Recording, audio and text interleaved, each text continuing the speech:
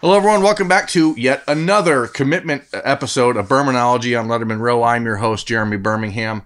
The recruiting dead period has been anything but that for Ohio State in these last few days. And what I think is the end of at least this little push ends with the commitment Tuesday morning of Andre Turrentine from Nashville, Tennessee, Ensworth High School. Andre, thank you very much for taking some time. I know that this has to be kind of a whirlwind. You've gone from a guy that 2 days ago, I don't think any Buckeyes fans in the world were really talking about or thinking that you were going to commit. And then here you are, commitment number 14, the third defensive back in 3 days. Why Ohio State? It's a wonderful place, and I think it fits everything I'm looking for in a program. I have a really good relationship with the coaches, Coach Combs and Coach Alfred, Coach Barnes. I talked to Coach Dave quite a bit, so it's everything I'm looking for in the program, and they have exactly what I need to win a championship and prepare me for the next level. You've been to campus one time. That was in November, correct? Yes. What did you see that day, and did you know then that, hey, this might be the place for me, or was that kind of like, did that just happen more in the last month or two? So when I went up there, it was a wonderful place, wonderful atmosphere with them playing Penn State, a big rivalry game. And going up there I didn't expect to fall in love with the place like I did. And I went up there and I liked everything about the place. I liked how the people were. I liked how they treated me and my family. I like how everything was like a brotherhood and it felt like family up there. Why now? I mean, what is it about this this coronavirus scare, I guess? Is there anything to do with that? I mean, what made you say, like, you know what, now's the time? I don't think it had anything to do with that. I've been thinking about this decision for a long time, probably since I left campus. I knew Ohio State was most likely going to be the place. I just didn't know when. And it's been growing on me in the past month. And I feel like right now it's the best decision for me to make at the time. Was there a moment when Jeff Hafley left in December?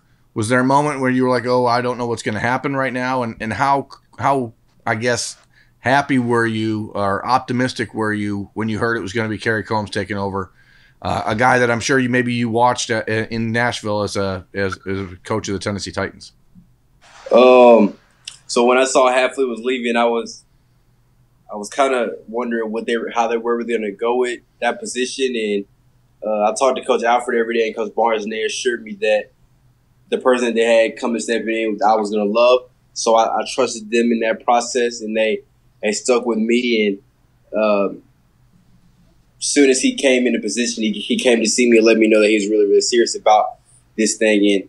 And I let him know that I was serious about it too. We started developing that relationship, and it was wonderful that someone so close, I guess, in being the coach of Tennessee Titans, that he would take over at Ohio State.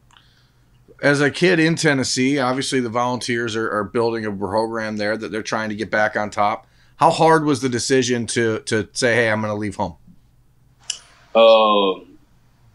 Not that hard? I was on that team. Yep. And I had some really, really close friends on that team. One of my close two friends, Tyler Barron and Keyshawn Lawrence, they both came from Ensworth, went to my school, and they're both going to UT.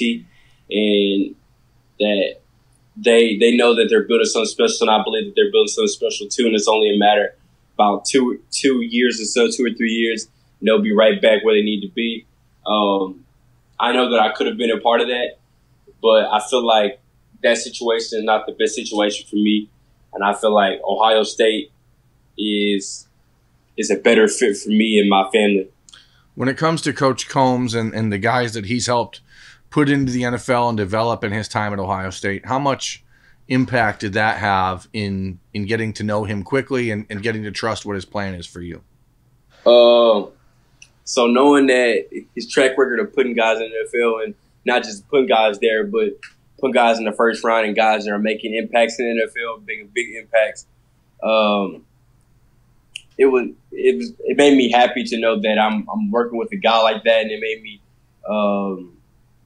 it it made me more optimistic about the situation. It just made me want to go like even more, and he pushes me to be myself and to work hard. So I'm happy to be around a guy like that, as well as a guy that has put that many people in the league and has been that successful. Watching your highlight tape, it appears you are quite comfortable hitting people. It seems like that's something that you like to do. Does Ohio State, have they been able to tell you where they see you in the defense? I know that there's might be some talk of safety, some talk of playing corner. I've heard Von Bell comparisons from people that I talked to. How do you see yourself developing into the Buckeye defense?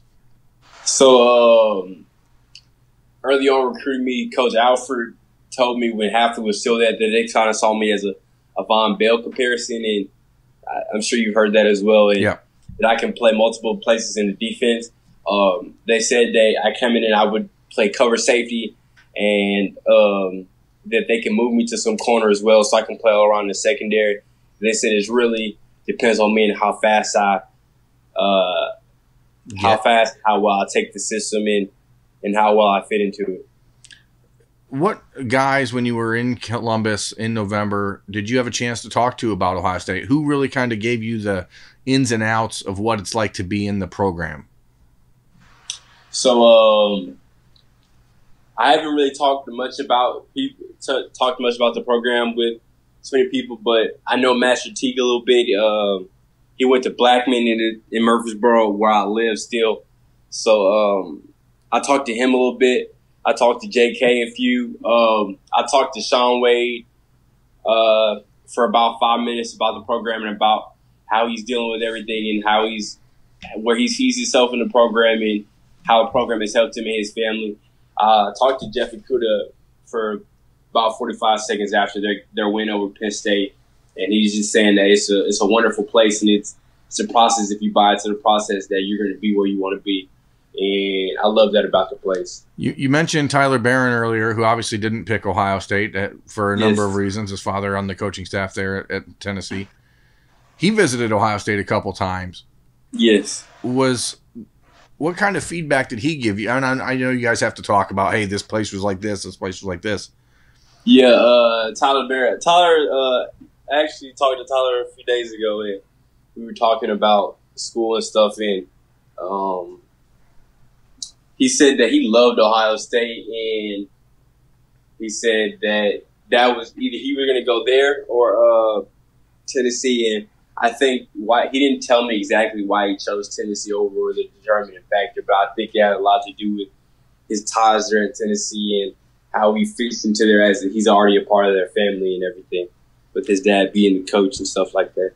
Are there any guys in the recruiting class? I mean, I know that there's always relationships that are formed on visits and that kind of stuff. Are there any guys that are in the current Ohio State class or other prospects around the country that you feel like you've gotten close to that helped you get here, or who have you been bouncing this off of? Because again, you've been pretty quiet. Nobody really had any idea this was coming until Sunday night. So like, where did this love of Ohio State come from? Is it just the visit, or is it like the bonds with the guys that you've talked to, Coach Alford, etc.? I think it's the relationship I have with the coaching staff there. I haven't talked to really many of the guys who are committed there.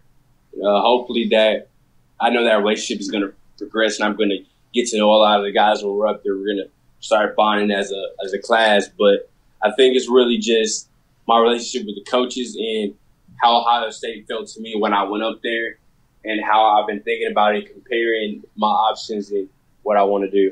Let me ask you this, Dre, and this is just a out there question, I guess. As a recruit, now I've gone through this process, and I mean, Ohio State offered you over a year ago. The process kind of started for you almost 2 years ago now with other schools around the country. What's the biggest misconception about the recruiting process from a teenager's point of view, from a guy going through it? What do you think people don't understand about it? From a guy who I've been getting offers since I was in 8th grade, I think what a lot of guys struggle with is that they don't understand that recruiting is different for everyone, and they compare themselves based upon how other people are being recruited. And as you can see, as kids develop in college and become players they've had no stars and they've only had a few offers going to college. Now they're first round draft picks. I think that kids that are not getting recruited as hard early and are not going to the schools that they want to go to or getting looks from the schools they want to get to at a certain point in time, that kids give up and start to, I don't want to say place themselves in like a category not thinking that they're good enough, or like they think that they're being slept on, when I think that coaches are watching more than you think they are. Right. And I think kids don't understand that. And I think that they compare themselves too much to other people in their own recruiting process. 2018, Ohio State signed Master Teague. 2019, Ohio State signed Max Ray and Mitch Rossi. 2020, Ohio State signed Cormonte Hamilton, not from Nashville, but close enough. I know Cormonte. He was on my 707 team. What is it? I asked this of J.K. Johnson when he committed from St. Louis the other day, because St. Louis is an area that the Buckeyes have done pretty well the last handful of years. Yeah. Who's the next guy? Who's the next guy that Buckeyes fans need to know in Nashville that you're like, okay, that's the guy I'm going to get there?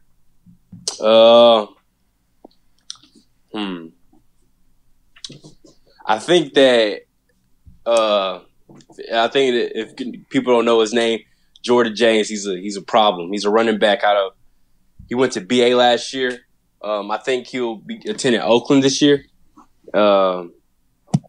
He's a problem. He's going to be a problem, and he's been on Buckeyes' radar. They've offered him and he's liked it. He's been up there, I think, once, and I think that he's talked to me about the school enough times for me to know that he's genuinely interested in it. I think that he'll be a name that'll come up.